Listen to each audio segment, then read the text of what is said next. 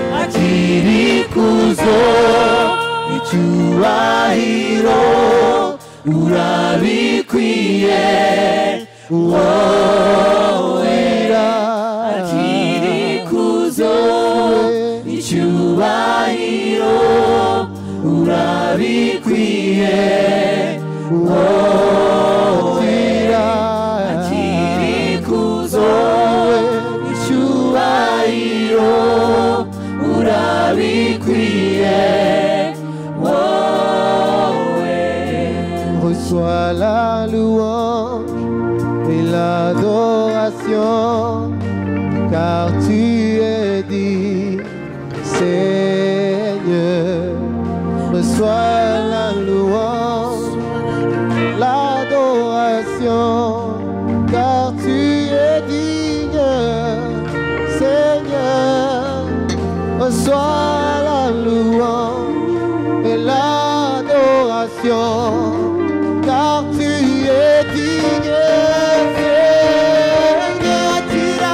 Tirikuzo, Ichuaio, Urabikwie, Tirikuzo, Ichuaio, Urabikwie,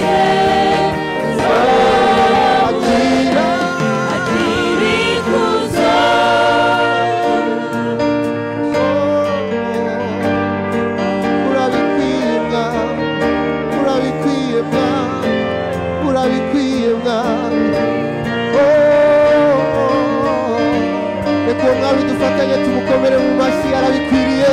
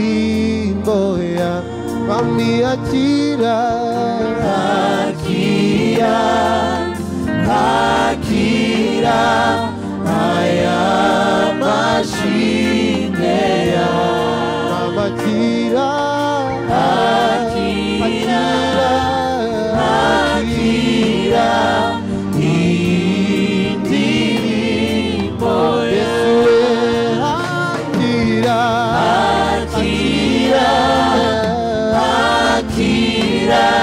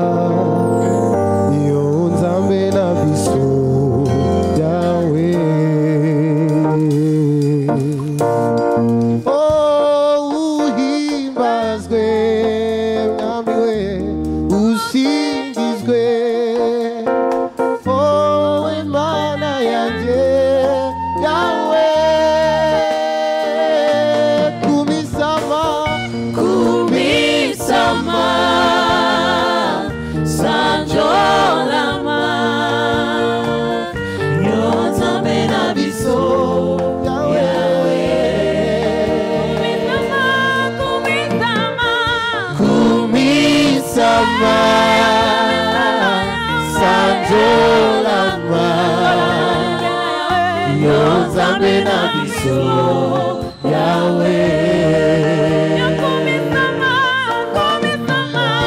Kumisama Sanjolama Yo Zambe na biso Yahweh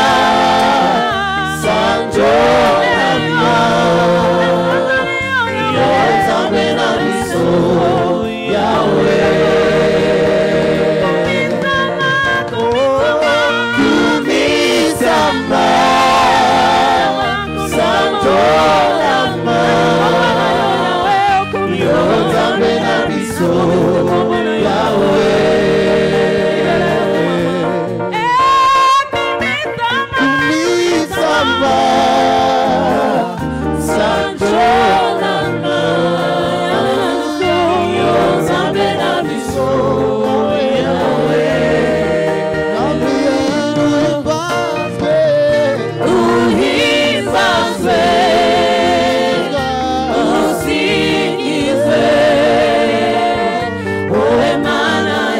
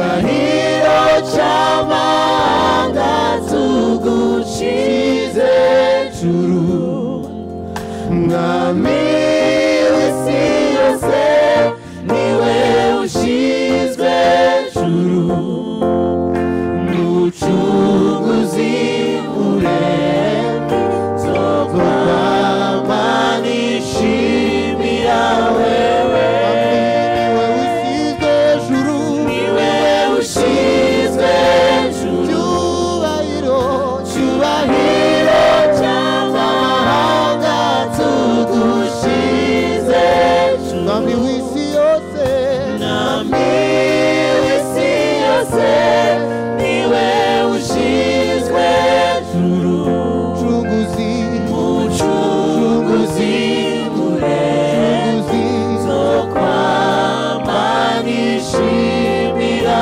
wewe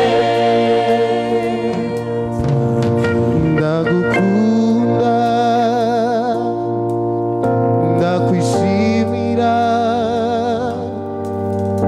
undutira bose Yesu uri umubyeyi urera neza mu rukundo no mu mbabazi ndagukunda ndakwishimira undutira bose Yesu we uri umubyeyi urera neza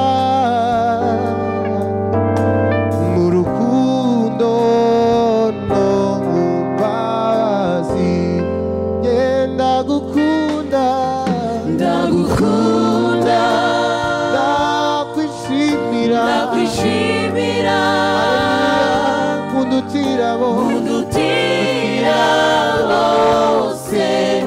Yesu uri umubyeyi urera neza urukundo no mu mbabazi ndagukunda ndakwishimira undutira bose Yesu uri umubyeyi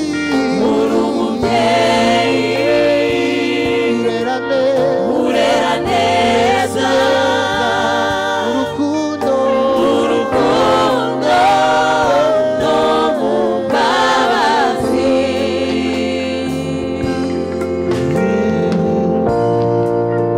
ndi hano kukuramya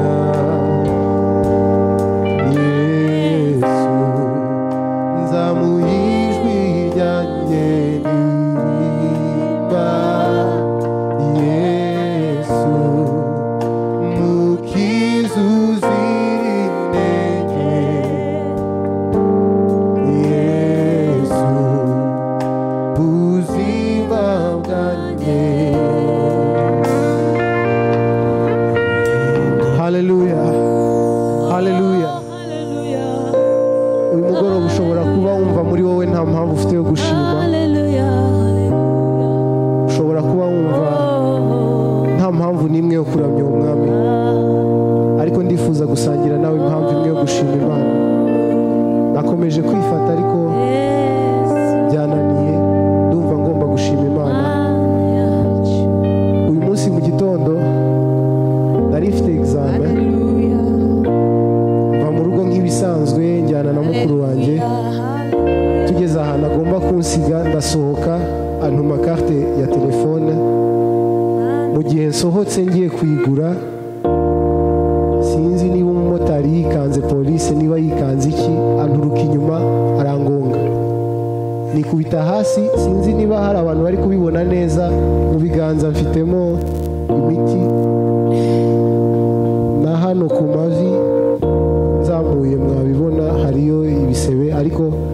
ndashima Imana ko yandinze, ndashima Imana ko mu guhubuka kw'abamotari cyangwa se mu gutinya icyo ntazi icyo ari cyo njyewe narinzwe. Nshobora kuba nakobotse ariko ntabwo ari cyo umwanzi yari yagambiriye, yari yagambiriye ibirenze ibi. Rero nimubona ndirimba, nimubona nshima, wenda simbashe gusimbuka nk'ibisanzwe, ariko mfite impamvu yo gushima. Nifuza ko nawe wamfasha uyu mugoroba tugashima uwo mwami. Haleluya.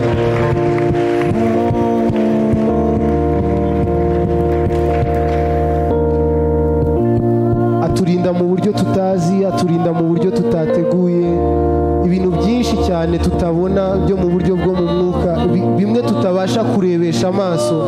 Aho niho akora, niho imbaraga ze zigaragarira. Mu gihe twumva twebwe ntacyo twarenzaho, mu gihe twumva byacitse, ariko we ababona. No muri cya gihe wumva uri kugenda wenyine, abaguteruye niwe uba uri kugenda. Haleluya. Reka mumfashe dushime uwo mwami, arabikwiriye ko tumushima. Haleluya.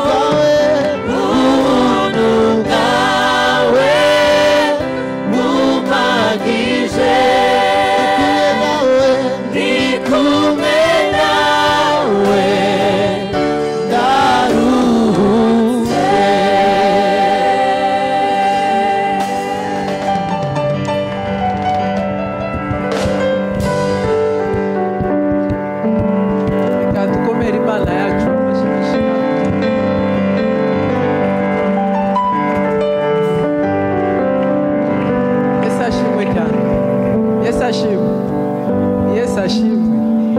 Amen, amen. Ibyabaye ku muvandimwe byansunukiye gukora ikintu kimwe, tugikore twese, dusengera iminsi isigaye. Yesu ashimwe cyane. Amen, amen. Ibitero biratandukanye kandi tuzi ko iyo dusatira donc la fin du programme, umwanzi nawe arahaguruka. Bibiliya iravuga ngo ni intare ishaka iki? Irode, il cherche qui dévorer. Umwanzi Satani ameze nk'intare ari gushaka uwaconshomera. Yesu ashimwe. Wewe ndani accident, wewe ndani bigeragezo biteye ubwoba kugira ngo ubivemo. Rero reka tujye imbere y'Imana dusenge. Dusengera iminsi isigaye kugira ngo turangize 40 jours. Kuva uyu munsi kugeza le 6. Sengera ubugingo bwawe, sengera umutima wawe, sengera umuryango wawe, ndetse sengera n'itorero. Twinginga Imana, tubwire Imana ngo Mana uturinde. Turifuza kurangiza iminsi 40 neza mu mbaraga. Yesu ashimwe. Benshi muri twe batangiye neza ariko baza kurwara, biba ngombwa ko bahagarika. Yesu ashimwe cyane. Bamwe nabo bagize ibibazo, ingorane mu muryango, ingorane mu rugo, yumva yabivamo. Yesu ashimwe. Niba wowe nange turacyari muri gahunda, siko ariko turusha abandi n'ubuntu bw'Imana, reka rero dusenge, twisengera, dusengera n'itorero ry'Imana. Yesu ashimwe. Reka tujye imbere y'Imana dusenge. Mana yacu, Mana igira neza, Mana ikiranuka, Data wa twese uri mu ijuru, turagushimiye Mwami, turagushimiye kubw'iyi gahunda nziza washizeho Mwami, kugira ngo twebwe nk'itorero n'umubiri wa Kristo, Mana tujya twiriza ubusa dushake mu maso hawe. Mana, iyi gahunda ni nziza kandi hari impamvu wayihaye umushumba mukuru, umukozi wawe. Mana turagushimiye, Mana turagushimiye kuva ku munsi wa mbere twatangiranye nawe nk'Imana. Mana waradukomeje, waraturinze Mwami, washubije intege mu bugingo bwacu mu gihe twari ducitse intege. Mwami turakuzamuye, ikuzo n'icyubahiro ni ibyawe, tukuragije n'iminsi isigaye Mwami. Twebwe twenire ku bwacu ntabwo dushoboye, turagusaba Mwuka Wera w'Imana umufasha, turagusabye, turakwinginze udufashe, ufashe itorero ryawe, ufashe abagaragu bawe Mwami wacu. Turifuza kurangiza iminsi 40 mu mbaraga z'Umwuka Wera, mu mbaraga z'amasengesho, mu mbaraga Mwami zo kwitabira gahunda yose y'itorero. Mana dusenge imitima yacu, Mana uyirinde, uduhe kuba maso Mwami, uduhe kuba maso Yesu Kristo, uduhe kuba maso Mwami, uturinde burangare Mwami, uturinde Mana amajwi y'umwanzi, uturinde ibidutera ubwoba, uturinde ikibira gisa nacyo Mwami. Turasenga imiryango yacu, reka utwikirire amaraso yawe. Turasenga itorero ryawe, turasenga abagaragu bawe bajya hirya no hino kuvuga ubutumwa Mana mu maparuwasi yose ya Restoration Church. Mana tuje imbere yawe, turakwingize Papa, udufashe, udutabare. Abari bacitse intege hagati yacu, subiza intege mu bugingo bwabo. Abarwaye Mwami, tubaturiwe gukira mu izina rya Yesu. Ndetse Mwami turakweretse n'abagize ubwoba batarinjira, nabo uyu munsi bashobora gufata icyemezo cyo kwinjira mu bwoko bwawe bw'umuryango w'umubiri wa Kristo, kugira ngo tugendane nawe. Oh yawe ushimwe, ushimwe kuduhindura, ushimwe kuduhindura. Urimo urakora Mwami, turabizi Mana, tudashidikanya. Data Wera, turagusabye ugiye kurangiza neza, ugiye kurangiza neza kahonshuru. Uturinde umwanzi, uturinde ibitero bye, uturinde umwanzi, uturinde ibitero bye, izina rya Yesu Kristo. yawe turagushimiye waravuze ngo musabe muzahabwa ni ukuri mwami dukomera amashyi menshi cyane kuko mutera kwanyu kandi ibyo twakuzabe byose wabiduhaye izina rya Yesu Kristo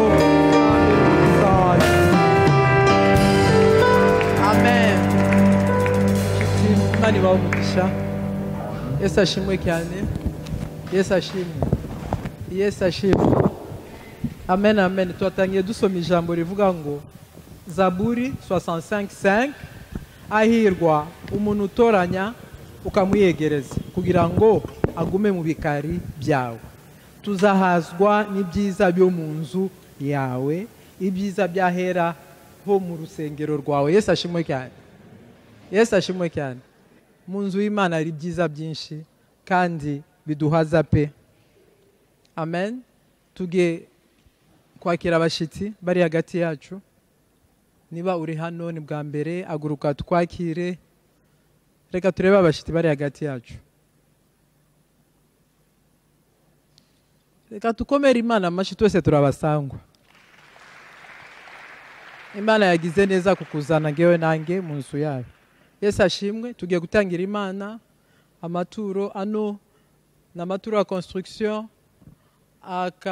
agaseke kakurikiraho n'amaturo y'ishimwe ari kifuzo washize imbere y'Imana Imana ikore gitangaza urazana ituro ry'ishimwe agaseke gakurikiraho na gaseke k'ibyifuzo wenda ufite ikifuzo urasaba ko bagufasha gusenga dufite abanyamasengesho basengera itorero wazana ikifuzo cyawe Yesu ashimwe cyane kiriya gikapu kinini ni cya 1/10 dime ikimwe cya 10 mu byo Imana yaduhaye amen amen mbere ko twakira mami reka mbibutse nanone ntabwo ari kwikunda ariko ndaprofita abamama tufite dîner ama invitation arahari ni le 9 murabizi de 17h à 20h ama invitation arahari laika afite ama invitation nange mfite invitation imwe ni 3500 bihumbi bitatu na magana atanu gusa prix évangélique Yesu ashimwe prix évangélique kandi tubwe tukunda mu rugo umumama akunda mu rugo ibikorwa byacu mu rugo Yesu ashimwe reka twakire mama wacu mami tukomere Imana amashyi menshi cyane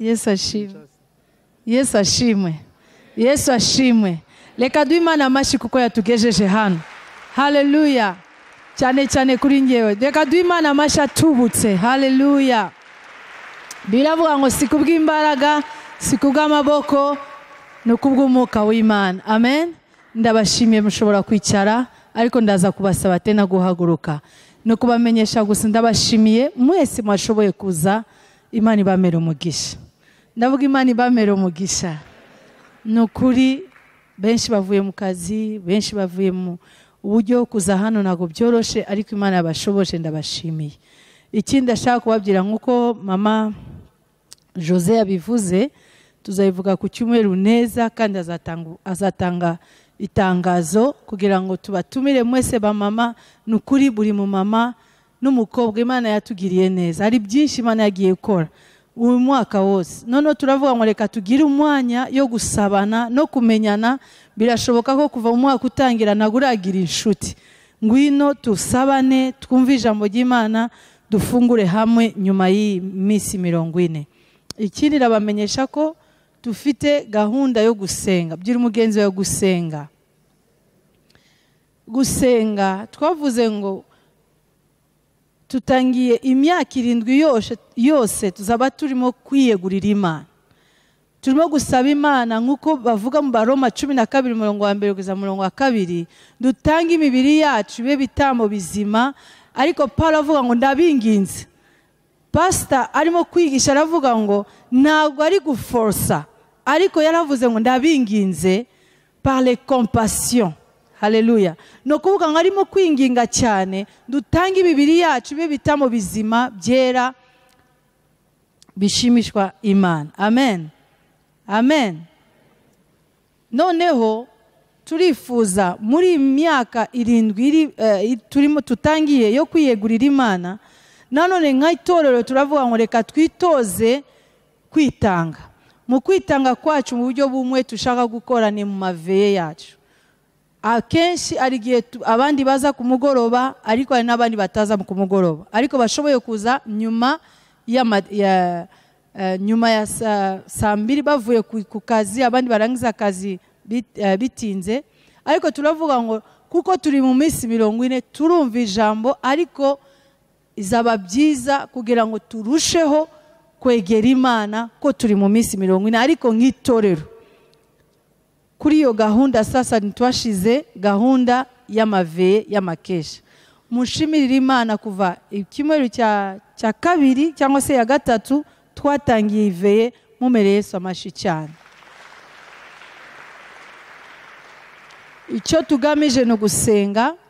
Ikindi cya kabiri tugamije muri ayo maveye kugira ngo turusheho kumva ubuhamya. Ari gihe tumva ubuhamya, ariko abantu bagatanga ubuhamya cyangwa se bakavuga ibyo Imana yabakoreye, bakabivuga byihuta iyo turi mu materaniro. Ariko noneho muri veye tubona umwanya yo kumva ubuhamya. Ni bande bari bahari hano mu maveye ariyo yose bahawe umugisha mu buhamya? Muzamura amaboko yanyu. Imana ibamere umugisha. N'uyu munsi dufite amasengesho y'amakesha veye, tuzumva ubuhamya, turaza gusenga no kumva ijambo ry'Imana hamwe na Pastor Stanys. Amen. Ari nzi ko mukoma amashi. Ari byo arimo kwigisha hano kumva arimo kwihuta cyane, ariko muri veye aragira umwanya we yo gusuka umutima we akavuga icyo Imana yashize mu mutima we, kuko nukuri twahawe umugisha. Si byose bwoko bw'Imana mugaragaze koko twahaye umugisha. Dukomere Imana amashi cyane.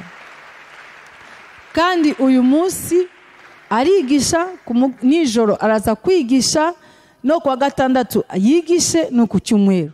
Ariko noneho umwanya wose Imana iduhaye no kuza hano muri veye, kandi ikindi ikirushijeho turahimbaza. Baririmbyi bavuga amina.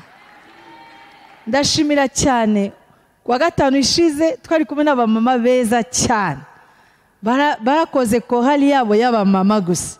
Mubamera amashi pe, mwatubereye umugisha pe, kuko yari veye twise ko ni y'urubyiruko. Icyo shaka kubabwira ngo umukozi Imana ariko tubwira ni gute dushobora kugira desire, kugira passion, kugira ibyifuzo byacu, icyo dushaka cyose reka tushire mbere na mbere Imana. Amen. Nidushira Imana imbere, nanone naho tuzabonera imigisha yacu no gusohozwa y'amasezerano Imana yaduhaye. Ndashimira cyane mwebe mwese, mutumire n'abandi muze muri gahunda ya veye. Nejo ku mugoroba turaterana no ku cyumweru. Ku cyumweru numva iyo tangazo Pastor Marcelin araza gutanga indi tangazo, ariko reka ngarukiraho duhaguruke twese dukomera Imana amashi, tunezerewe kumva ijambo ry'Imana. Pastor Stanys, karibu. Uzi iyo bagukomeye amashi uranezerwa, ukumva uteye uteka. Reka twongere ayo mashi cyane, tunezerewe kwakira umukozi w'Imana. Ndashimira no mu interprete yiwe, Imana imumere umugisha cyane. Gaga, God bless you.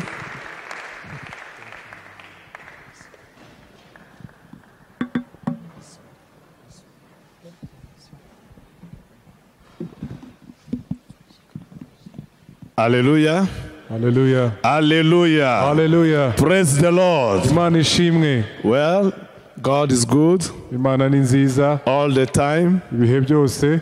Before you sit down, I want you to hug 3 people. Tell them that you are hugging the transformation. I am the transformation. Yeah. You are hugging the glory of God. You are hugging the transformation. The presence of God. The power of the living God. Thank you, Jesus. In the house of the Lord, we cannot be depressed. In the house of the Lord, joy is our strength. The Bible says in His presence there is a fullness of joy and a pleasure forevermore. Even when we are fasting, God is still good. Somebody say amen. Father, we thank you for tonight. We thank you for the journey of this consecration, prayer and fasting. And we thank you for what you've already spoken, done and ordained. We also want to thank you for this week, helping us through the work of the Holy Spirit to transform us to be in the image of Christ. For you have ordained us to be like a Christ. Thank you for the work of the Holy Spirit in our lives. Thank you for changing us day by day, from glory to glory, from strength to strength, from power to power, until we become exactly your dreams, your desire, your purpose, oh Father God. We thank you for the blood that never loses its power. We thank you, Father, for the great outpouring of your Spirit. We thank you, Father, for touching our life in a very special way. We thank you, Father, that you are making a way even where there is no way. We thank you, Father, for healing all the incurable diseases. We thank you for setting us free from sin. We thank you, Father, for setting us free from demons. We thank you, Father, for blessing us beyond measure. For the things eye has not seen, ears never heard, neither entered to the heart of man. These are the things, God, that you are doing in this place. May honor be given unto you. May power be given unto you. May glory be given unto you. For you alone, you are worthy of our lives.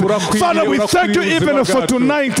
As we are coming back to the night of prayer, heaven shall come down. The windows of heaven shall open in this place.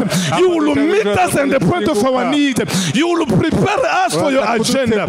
And at the end of the day, Father, you and you alone, you will be seen in our lives. Certain we are not ignorant of your devices. We have heard about the temptation of accident.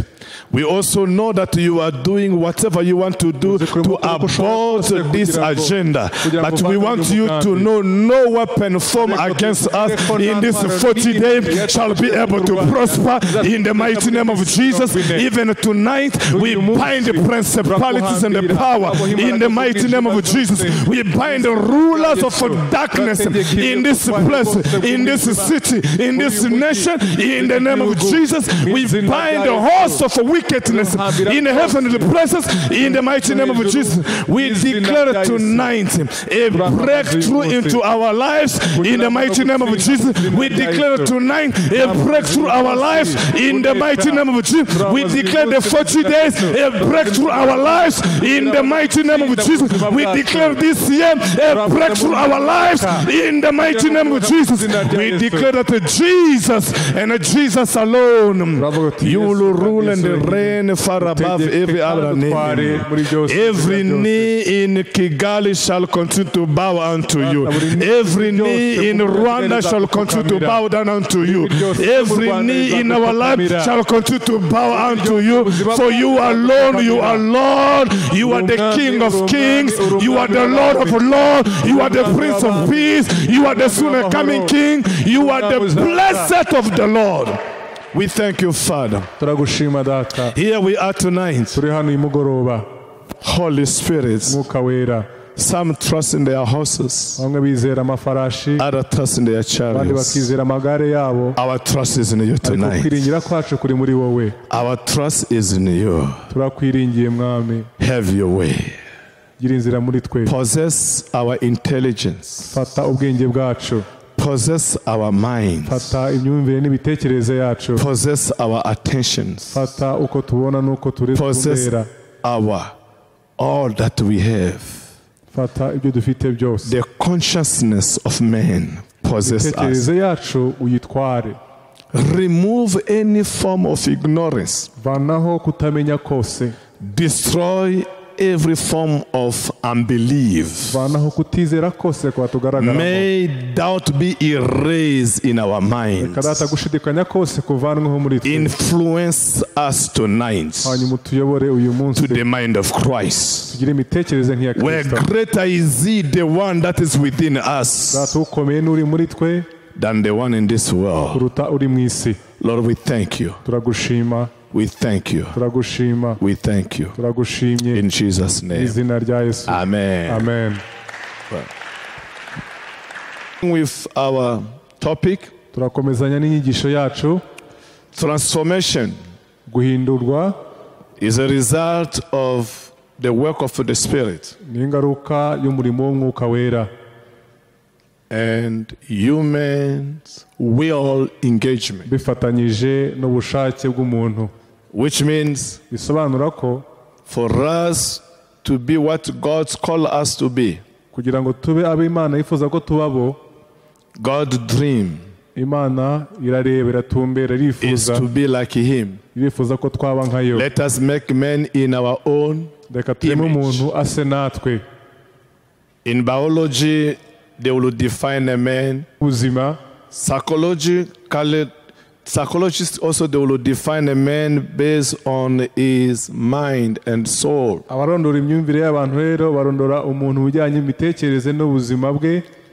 Sociology will also define a man, individual that live among others. So every discipline has a definition of man. Tells us man is the image of God. Which means for us to function according to the will of God, we must understand our definition. Who are we? Man does not have the image of God. Man is the image of God. Because if he has it, he will lose it. But if he is, he cannot lose it. He can only destroy it. So that's why the creation is crying. It's looking for the manifestation, the revelation of the sons, the image of God. Oh, God is a spirit. So if we are God's image, God is a spirit, man is also spiritual. That is why nothing in this life will satisfy you, my friend. You want $10 million, they give you, you celebrate. After 2 months, $10 million become little. You want 50 million. After a year, 50 million. You came from no million, from $200. But because it's increasing, you begin to feel unfulfilled.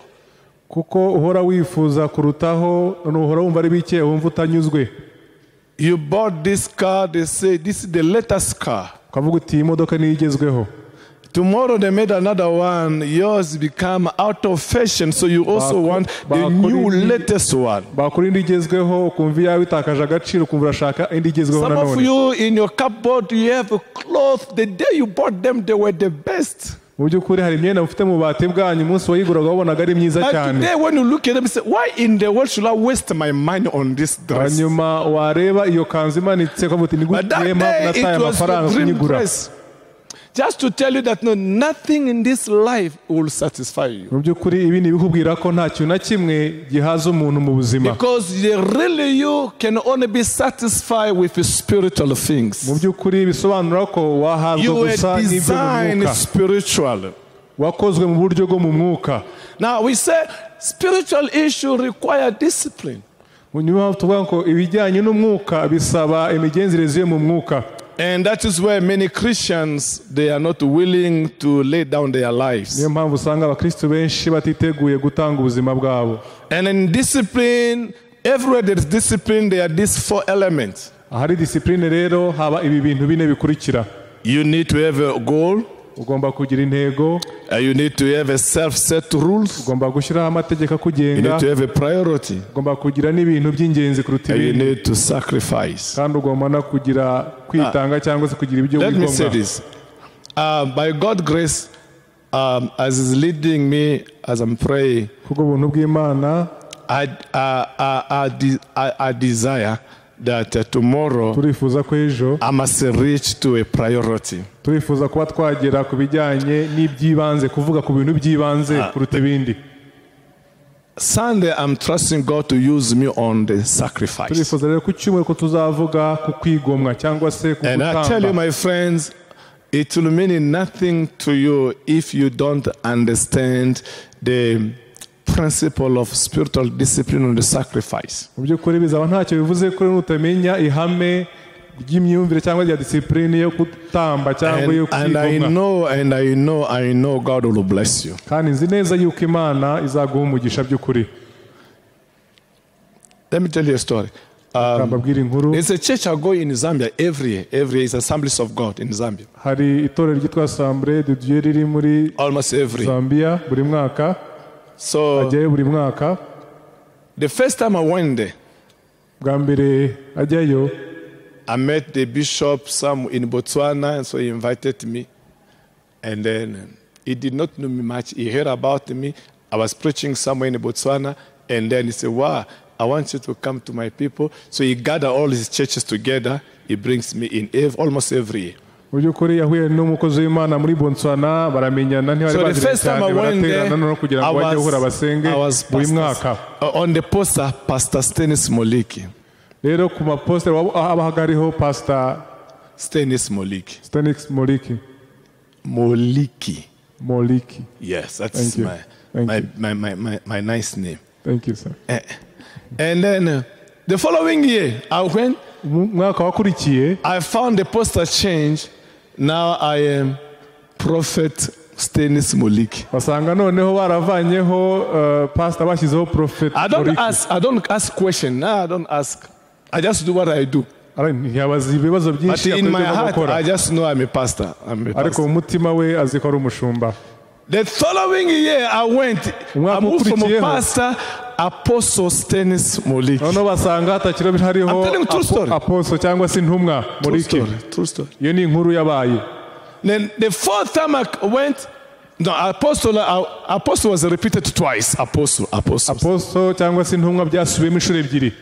was curious. I said, no, I must ask this question. Why here in Zambia my position is changing? Why had it changed? So I asked the bishop. He said, you don't know.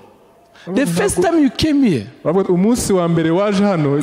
prophesying when you were preaching. When you left, most of those prophecies, they came to pass. Everyone said that man is a prophet. That's when we were doing the advert. Say, no, this time this man is a prophet. Prophet Stanys. I say, just call me Stanys. Don't put those things upon me, because the more you get those titles, I'll lose what I have. Isn't that a tree is known by the fruit? Have you ever seen a mango tree going around? I'm a mango tree. Test me, I'm a mango tree. No, buy a mango, you will know that it's a tree of mango. So, this is one place. I can tell you a story of many places I went. Today I was talking to another sister over the phone. I was speaking to her. She said, I know. What do you speak to me? You are my prophet. But I want to tell you something. I'm playing this phone to tell you something. What I was praying today for you, by God's grace, the Lord said, I must tell you this. If you are going to comply, nuza kwemera with what is taking place here in these 40 days, irimo kuba muri iyi minsi 40. there are two things will happen to you. Hari ibintu bizaba ku buzima bwawe. One, icyambere, you will end the year 2015 with a testimony which you never had before in your life. utigeze ugira mu buzima bwawe. Two, icyakabiri, your blessing of 2015, they will never go to 2016. Before this year is over, whatever God promised you, you will receive it in the name of Jesus. If you will comply about what the Lord is speaking to you in these 40 days, the devil is a liar. You will touch all your blessings this year. You will possess all your prophecy this year. You will smell all your prophecy this year in the name of Jesus. 2016 will never call your blessing of 2015. You will possess what belongs to you this year. It doesn't matter how many days will remain. You will never cross in the new year without your blessings. If the Lord promised you a job, you will get your job before this year is over.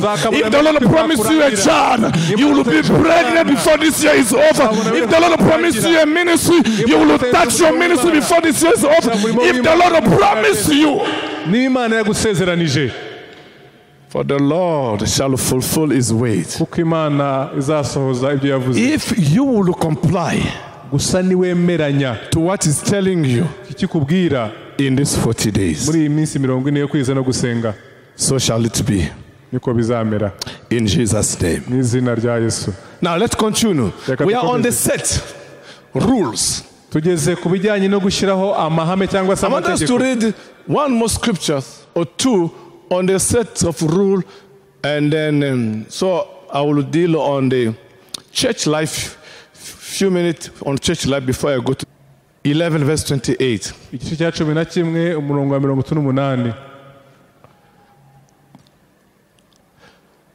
First Corinthians and John chapter 2 verse 17. Let me read to save time.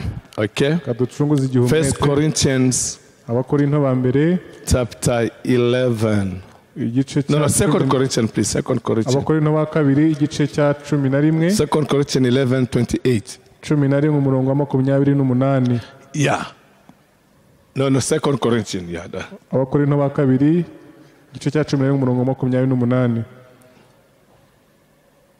Okay, this one is first.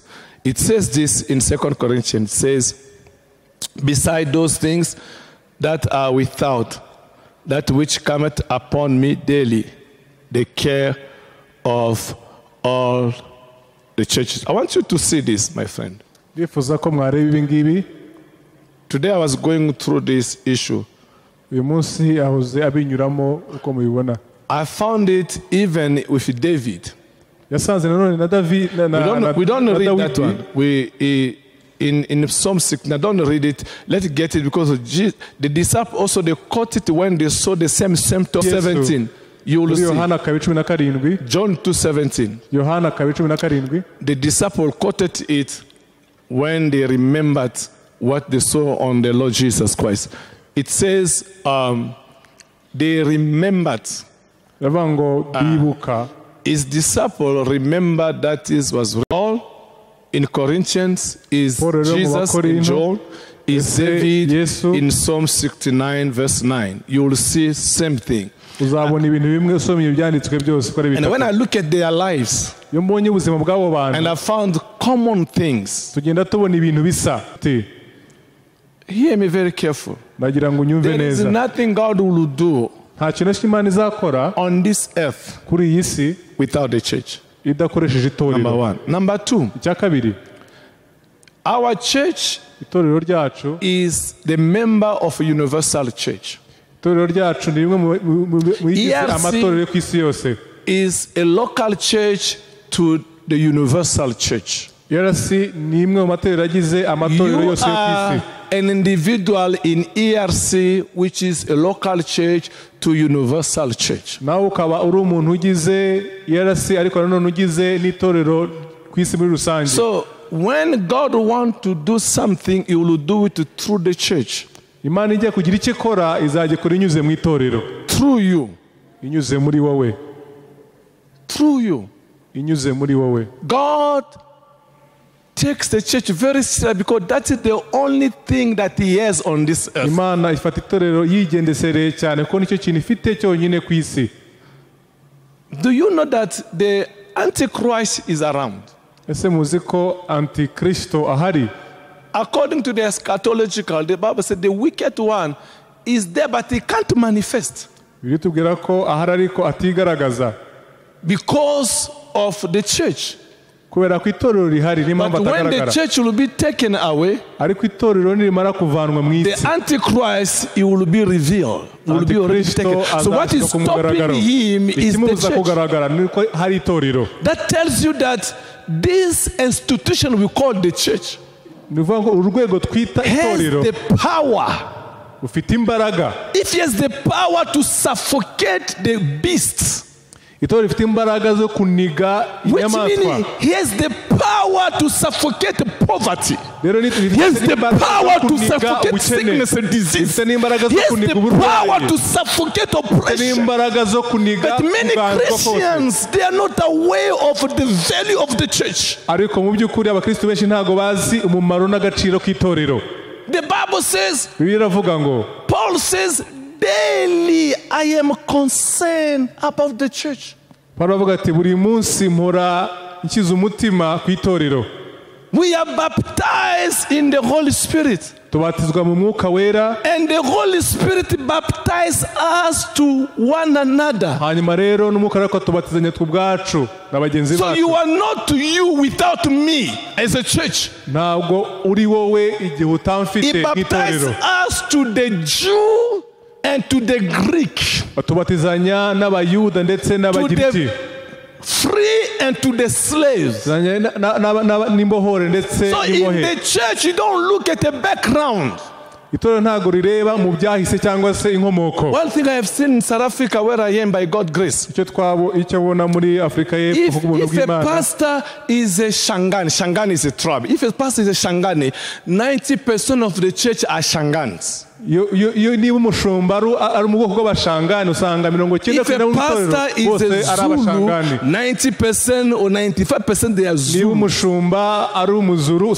In my province is a province of Shangans, Venda and Bapedi. So when you go there, I know pastors, when you go there, that dominant language are spoken. There's nothing wrong if we are really baptized in the Spirit. The church cannot be connected because of a tribal or ethnicity reasons. The church is supposed to be connected by the Holy Spirit. When the Holy Spirit baptizes you to one another, you don't look at where it's coming from. You look at your brother and the sisters. Somebody say hallelujah, man. Now, Miss Stanys, West Tennessee. I'm found in the city of Shangans, Vendors, and Bapedi. Now, Stanys with his background of Congo. No, there are no Congolese around. So how am I going to survive if I follow ethnicity? So by God's grace, people who come to the church, I'm a pastor. They don't come to me because we are connected in ethnicity. They come because they are baptized in the Holy Spirit. Now, when God baptizes us in the Holy Spirit, you begin to protect one another. The Holy Ghost will baptize you because you are designed to connect one another. When God created Adam and Eve, the Bible says He created them and He blessed them. God does not to bless him. God does not to bless her. God only bless them. How good and pleasant for the brethren to be together. It is there God commend the blessings. So if I know my blessing is with you, my friend, I will fight for you. I will protect you. I will defend you because you are the source of my blessing. But unfortunately today in our church, we don't understand a discipline of church life. Number 2, what is your zeal? Where is your zeal for the house of God? Paul says, daily I'm concerned about the church. You will never put discipline in your life if this beautiful family is not your concern. Paul said not monthly, daily, which means every time I woke up, I think about the church. I think about my pastor. I think about my leadership. I think about what is happening. I think about what they say. Daily I am concerned about the church. Jesus, he entered the temple. He cleansed it. He said, my house is the house of prayer. The disciples, they look at him.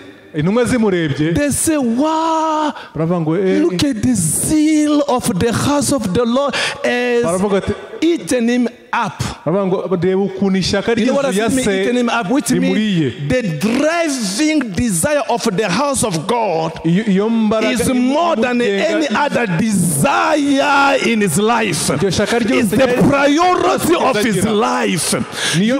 For you to get to the level of laying your life down on the discipline, this family, this church must eat you up.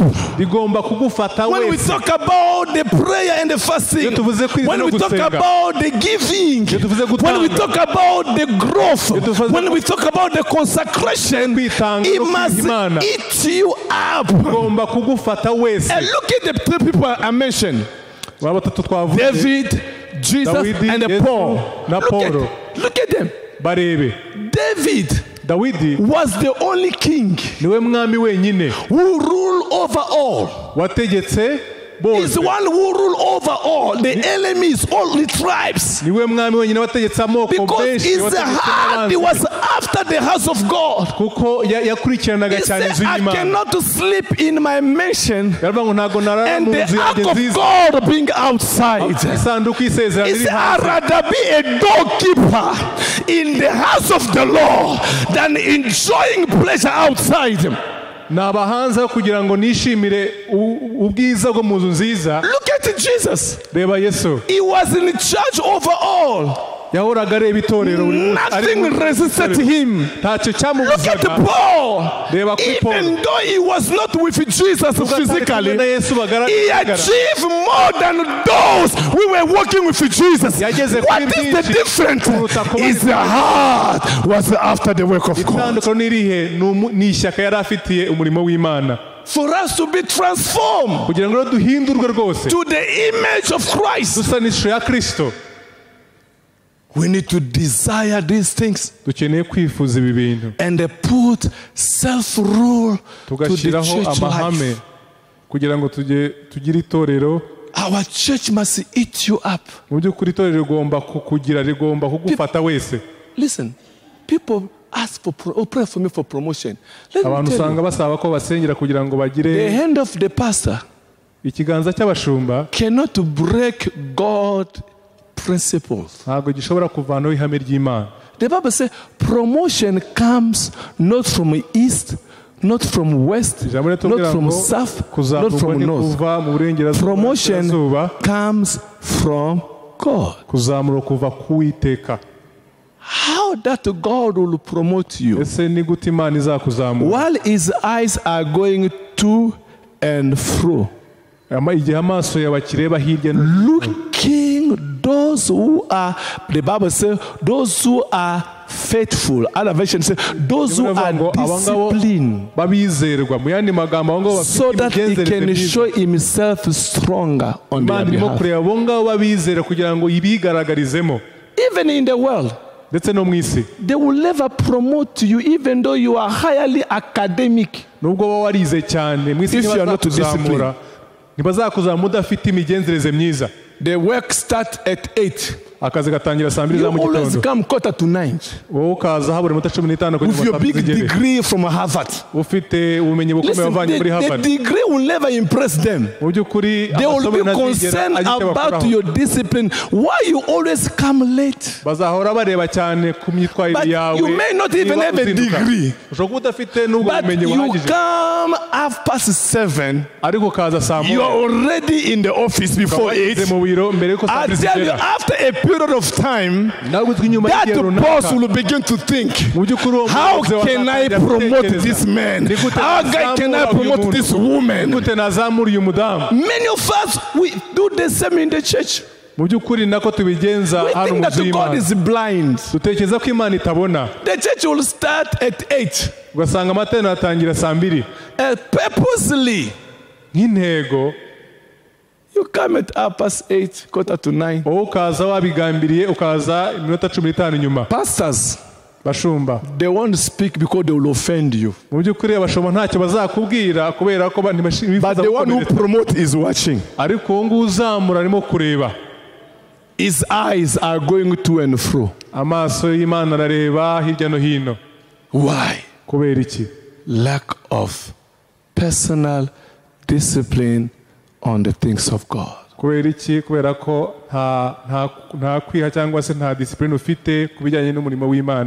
the first rule you must set yourself is the rule of the discipline of the church life. The second rule is the discipline of prayer life. Here I can't talk much because I love to be part of this family church because of prayer.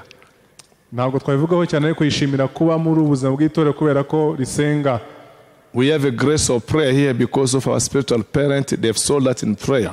And tonight we are coming back. I think I will emphasize much on that issue of prayer also. What I've discovered here, we don't have a problem of prayer. The only little problem some of us we have is the discipline of prayer. The Bible says, for we do not know what we ought to pray. The Bible did not say that, no, we don't know how to pray. No, check it very carefully. He said, we do not know how or what we ought to pray. So which means we are doing the praying, but we do not know how those praying is supposed to be. I saw in the life of Jesus, as he was going into the wilderness. Remember, the Holy Spirit was leading him into the wilderness to be tempted. The Holy Spirit was not leading him to pray. He was leading him to be tempted. But himself, Jesus, established prayer as a discipline. The Holy Spirit was not telling him to go and fast. No. Read in the Bible. You go to the wilderness, you are going to pray, you are going to fast. The Holy Spirit was leading him to go. The purpose of the wilderness to be tempted. But him, Jesus, established a prayer and a fasting in order to conquer the devil. So we all know this kind. He said this kind. They only go out through prayer and fasting. So there will be a time nobody must tell you it's a time of prayer and fasting. But you must know whose kind of the spirit are you dealing with. So when I saw in Jesus, I saw a personal discipline in prayer life. Now, what is discipline in prayer life or disciplined prayer? It means your prayer must have a place where no matter how you can pray, Paul said pray without ceasing. But you must also have an address of your altar.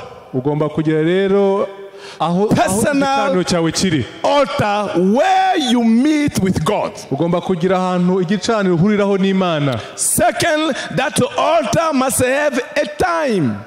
So your prayer is not yet disciplined if it does not have a permanently altar at the exact time while you do that.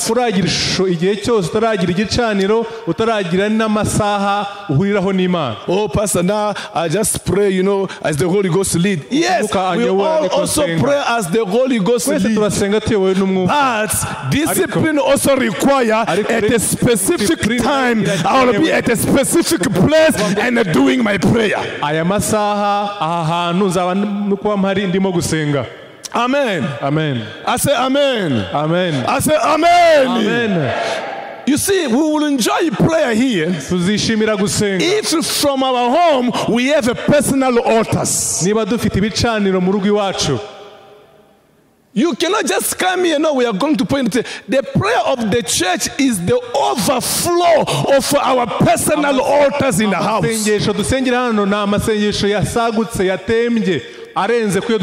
Jesus had a Gethsemane, a place of prayer.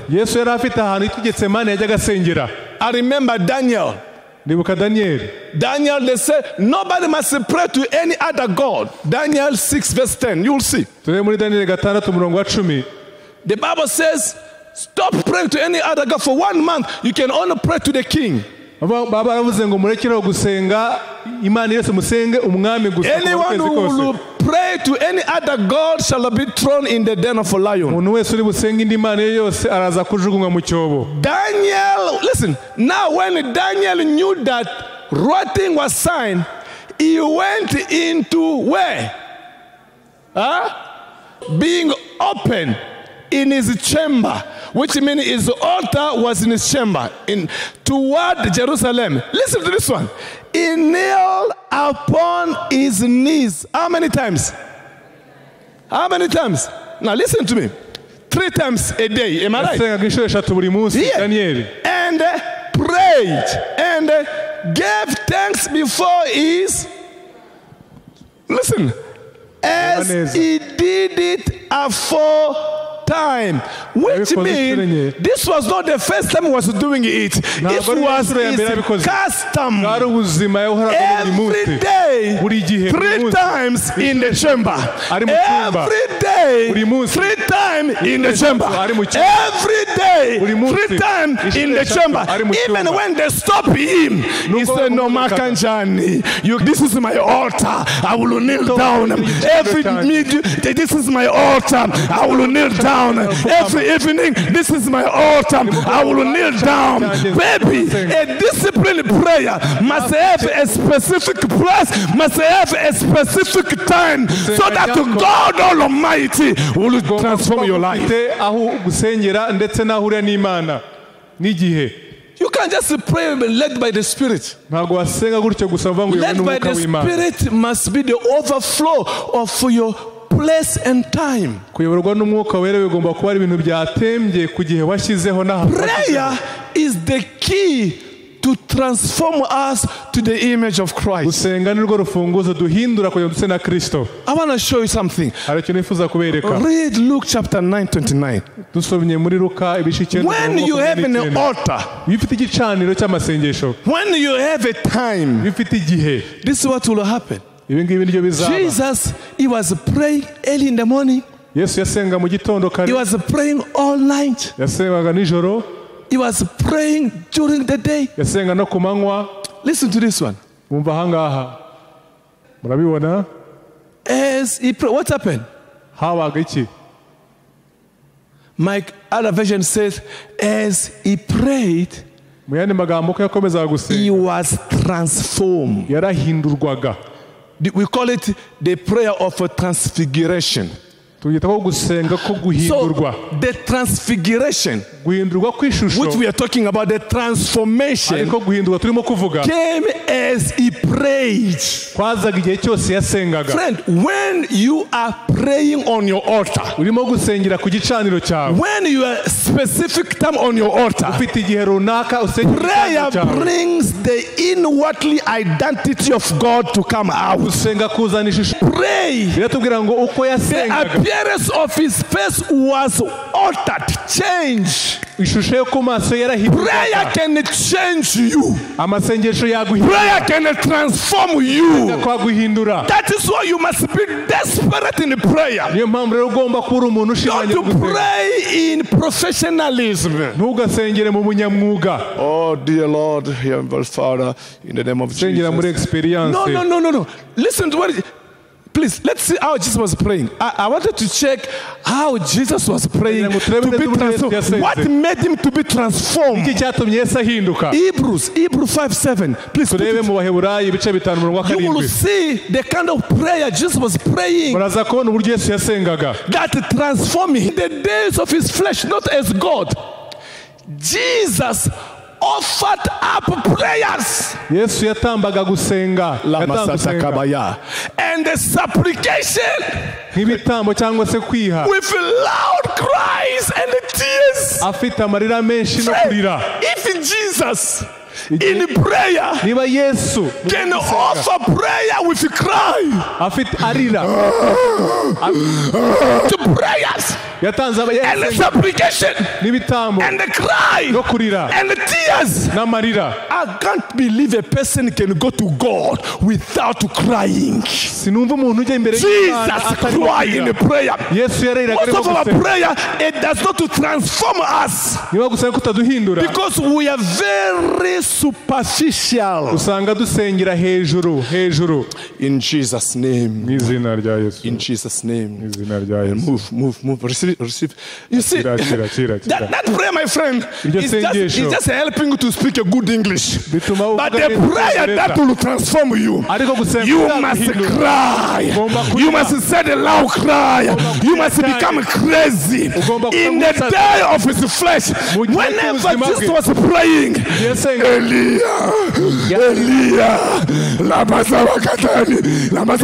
he was giving his emotions. He was giving his personality. He was giving his tears to him who will transform his life. I'm not against the way we pray, but most of us, let us pray here. We pray like a cat. Friend, prayer is a work. Prayer is a work. You must be tired. You must be exhausted because you are praying. But if you think that to pray, you came with a suit, you go out of the suit. Friend, you didn't need to come. Prayer, you must work.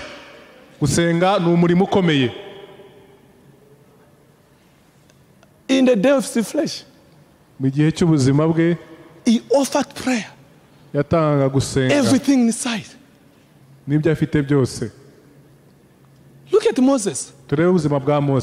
He spent 40 days on a mountain.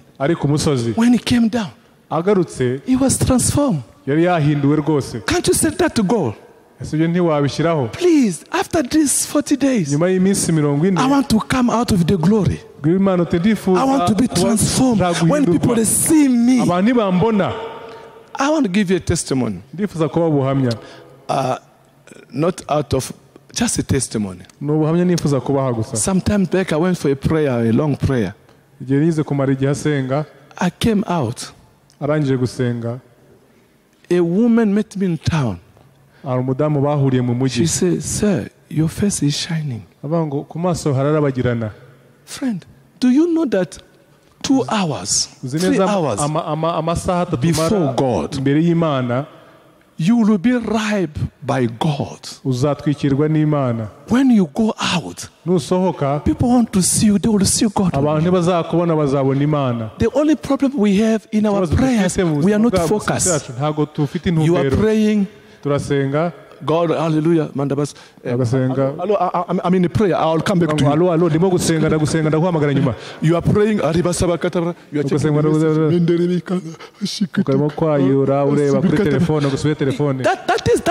That is you and the flesh. God is not there. But when really you are praying, you mean business. You and God, no phone around. Friends. 2-3 hours, you will come out with something rub on you. Something will happen to you. People will smell you. You can't be with a man without smelling like him. You can't. We are praying here, but we are not putting intensity. That will bring transformations.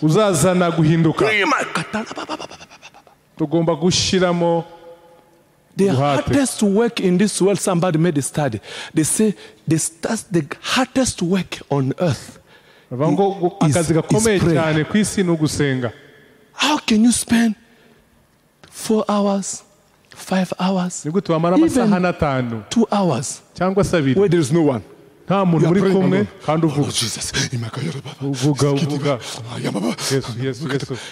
people are looking in the camera, just imagine you are praying in the room, people they're checking in the camera. This man is mad. They might not right. Alone.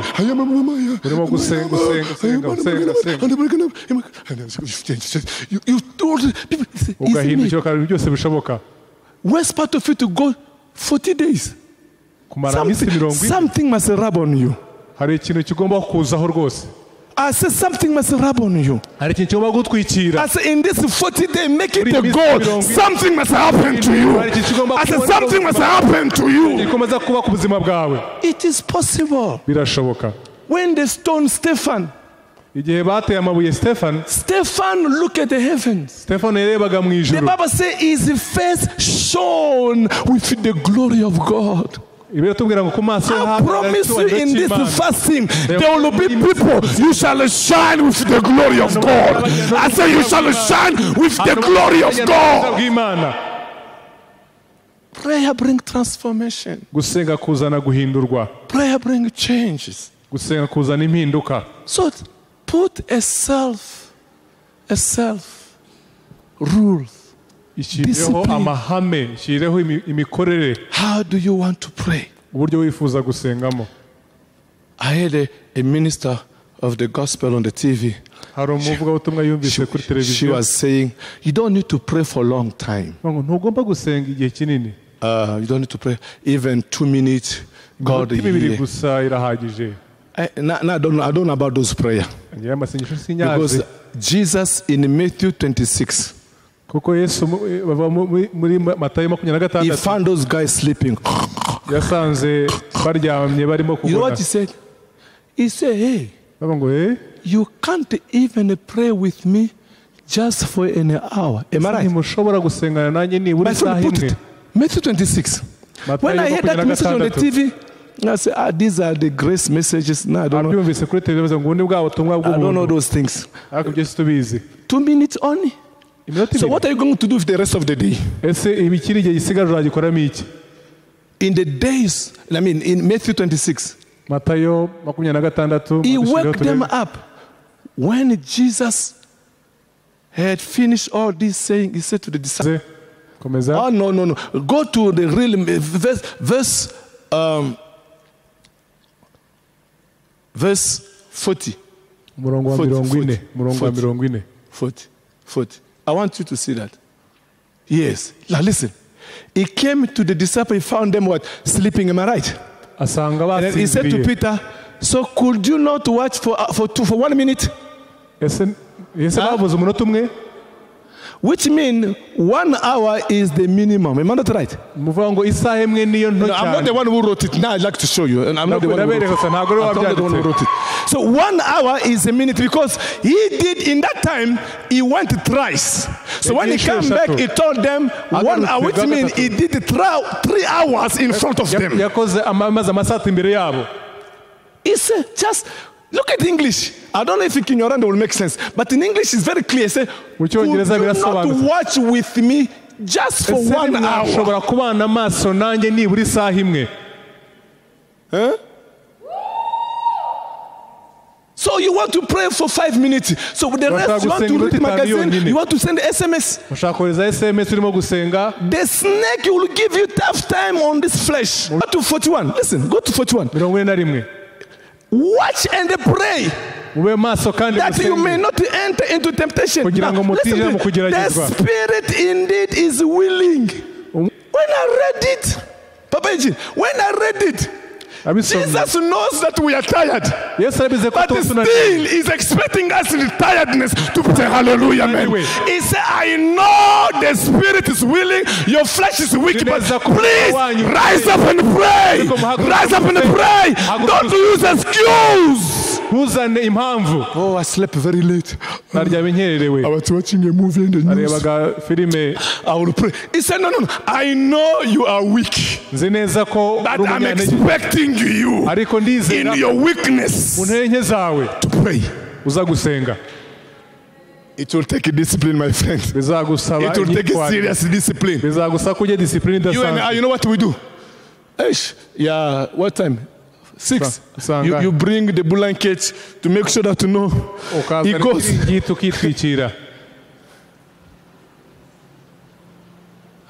Prayer bring transformation. The prayer individual. Like tonight, we are coming to pray. I encourage you, don't miss. I want to share with you about the power of the throne. The power of the throne is on the altar.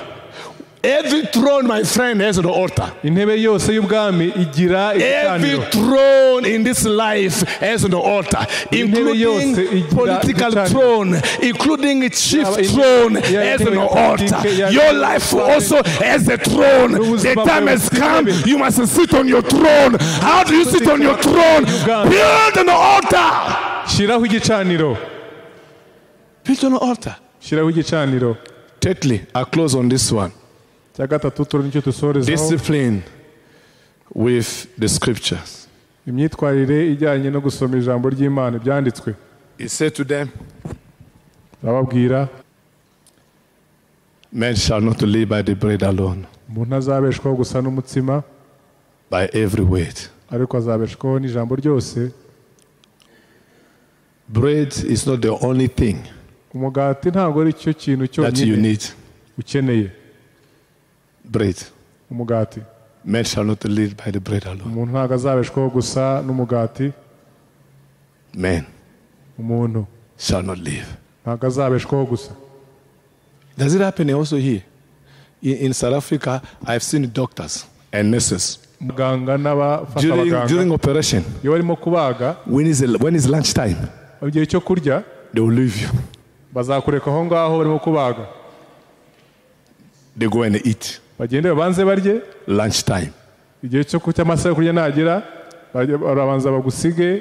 Bible says men shall not live by the bread alone. We have a discipline in bread, but we don't have a discipline in the scriptures.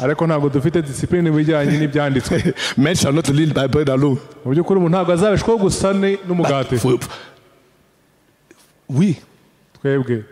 If we are not fasting, breakfast must be there. Light must be there. Supper must be there. By force, by fire. Yeah. But the Bible says men shall not live by the bread alone. What time do we have for the scriptures? This book of the law, Joshua 1:8, should not depart out of your mouth. Meditate it day and night. I want you to close. I want us to close on John chapter 17, verse 17. John 17, verse 17. Because he's talking about transformation. Sanctify them in the truth.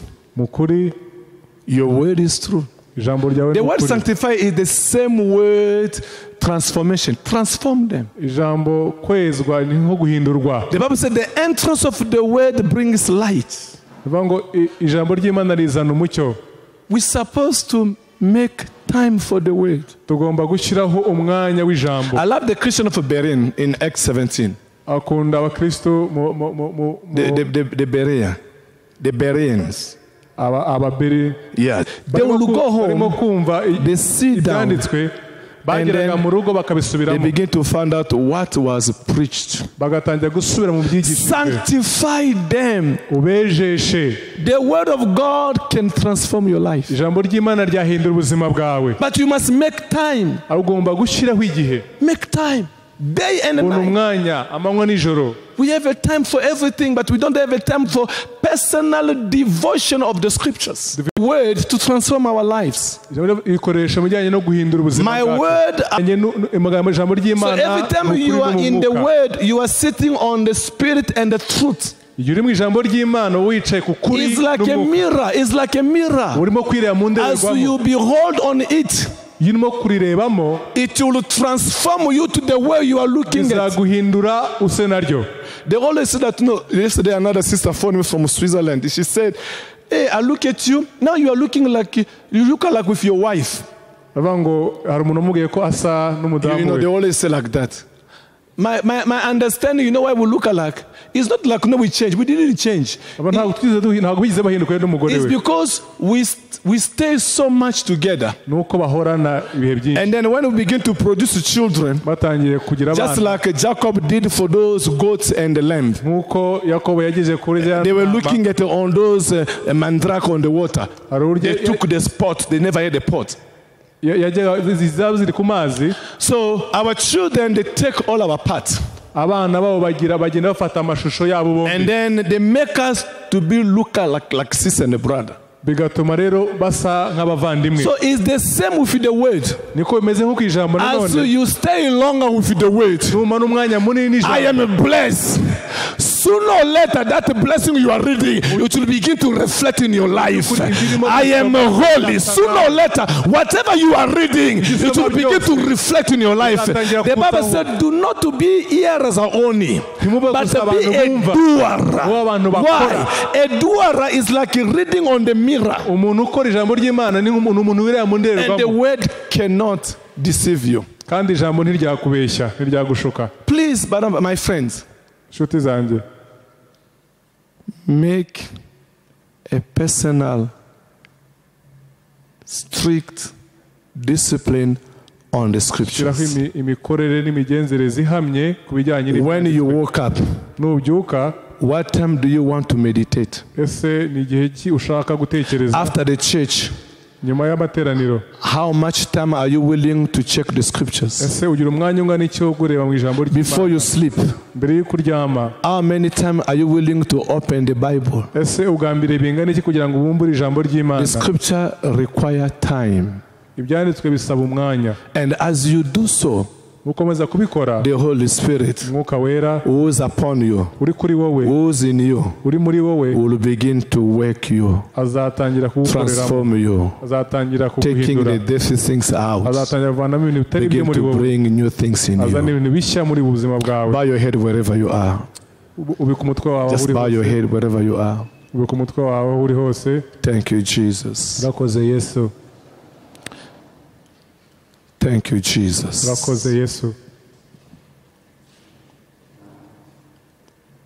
I just want you to ponder in 1 minute. Twifuza ko watekereza mu gihe cy'umunota umwe.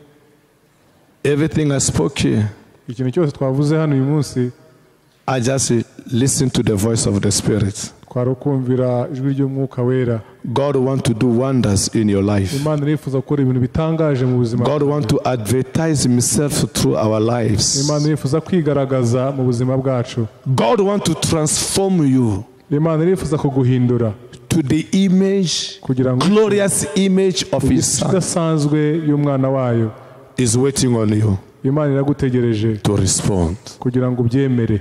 How's your relationship with your church? Ese ubusabane bwawe n'itorero bumeze bute? Is your prayer life discipline or you just pray? Ese ubuzima bwawe bwo gusenga bufite imigenzereze cyangwa urasenga gusa? How serious the word of God in your life? Ese ubishyizeho umutima gute ku ijambo ry'Imana mu buzima bwawe? How serious it is? Ese ni gute ubishyizeho umutima? How serious it is? Ese ubihaye umwanya ku rwego rungana iki?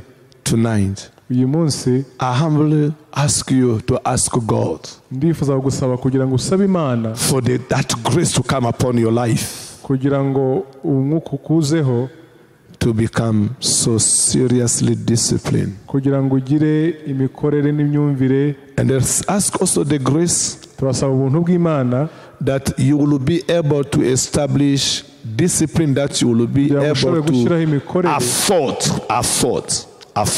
Gushoboza. Can we pray together? Reka dusenge. In the mighty name of Jesus. Mu izina rya Yesu. In the mighty name of Jesus. Mu izina rya Yesu. In the mighty name of Jesus. Mu izina rya Yesu. In the mighty name of Jesus. Mu izina rya Yesu. Father, here we are tonight. Data, turi hano uyu mugoroba. We thank you for turagushima the word. Kubw'ijambo. You send your word. Wohera ijambo ryawe. And your word healed them. Kandi ijambo ryo ryarabakijije. We receive this word with meekness, twakiriye data ijambo n'ubwitonzi, with all humility, no guca bugufi, so that it may found a place in our lives. kugira ngo rigire umwanya mu buzima bwacu. Help us, O God, dushoboze data, by your Holy Spirit, ubw'Umwuka wera, to be connected to our local church, kugira ngo twihuze n'itorero ryacu, to become concerned of this family. kugira ngo twisanishe twihuze. Give us the burden to be concerned of our church. duhereze data ubuntu kugira ngo twumve dufashwe. Anything concern ERC, Father, let it be our burden. Reka ibintu byose bijyanye na ERC data bibe concern about the resources, reka tumve twitaye, concern about the continual growth, tumve twitaye ku gutera imbere kw'itorero, concern about the leadership stability, duha umwanya ubuyobozi buhamye, concern about the well-being of our spiritual parents, twite cyane ku gukura mu mwuka, concern about our brothers and sisters, twite cyane ku bavandimwe, concern about the finances of the church. twite cyane ku bijyanye n'amafaranga. God, bind us with the concern of our church. Data, dushireho ishaka. Trust us, mighty God, dushoboze in the mighty name of Jesus, mu izina rya Yesu, that we can be used kugira ngo dukoreshwe to be a blessing. tuba umugisha. Oh Lord, may our heart be eaten up with the zeal of this house. May our heart be eaten up with the zeal of this house. Let nothing move us, God. Let nothing take our place, oh God, for your house. Let the zeal of this house eat us up, Papa. We ask you, Father, in the mighty name of Jesus, that you will raise up men and women, you will raise up sons and daughters who are sold out completely for the commission of this church, who are laid down their lives to see the fulfillment of the vision being established, mighty God. Spirit of God, help us to establish personal discipline along this line, along the line of the church, along the line of a personal prayer and the prayer of the church, along the line of a personal study of the scriptures, personal devotion. God, we don't want somebody to praise us. We want to have an inwardly witness that surely the Holy Ghost is helping us. We thank you. We bless you. We honor you. As you are preparing us to be transformed, as your glory is wrapping upon our lives, help us until the end to finish what we have started. In the name which is above every other name, we thank you even as we are coming back. You will help us with the spirit of prayer and the supplication. We will pray in the new level, in a new way of praying. You will change things in our lives. You will change things in our church. You will change things in our city. You will change things in this nation. Tonight, Father, we are trusting you to change things for eternity. In Jesus' name, we have prayed. Amen. Amen. God bless you. Thank you.